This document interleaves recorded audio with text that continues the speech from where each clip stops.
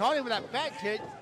Spins around, and it's Posey staggered. But Matthews, you can tell that leg is still hurting. He's not putting any weight on that one leg, but still manages to leapfrog over, catches him there with a kick. It's hard to do a lot of maneuvers without a leg, that's for sure. Very much so, but he's got the cover right there. This could be it, Ben. No. Very close call that time for Posey. Matthews trying to fight through the pain right now. You can see it in his face.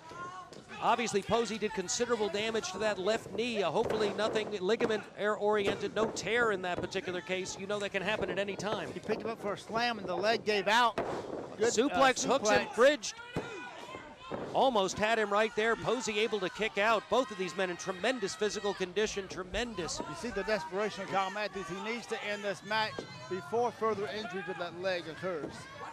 I would think these guys are equivalent in cardiovascular conditioning, but right now, the damage to the leg of Kyle Matthews is Posey's greatest advantage, and you can see he knows it. And now it's Posey moving in. Underhook right there, takes him up for a suplex. He takes him down right there, and he's got him hooked. He's going for the win. Jimmy Ravens coming out to ringside and pushing the foot of Matthews off the rope. Matthews had the foot on the rope.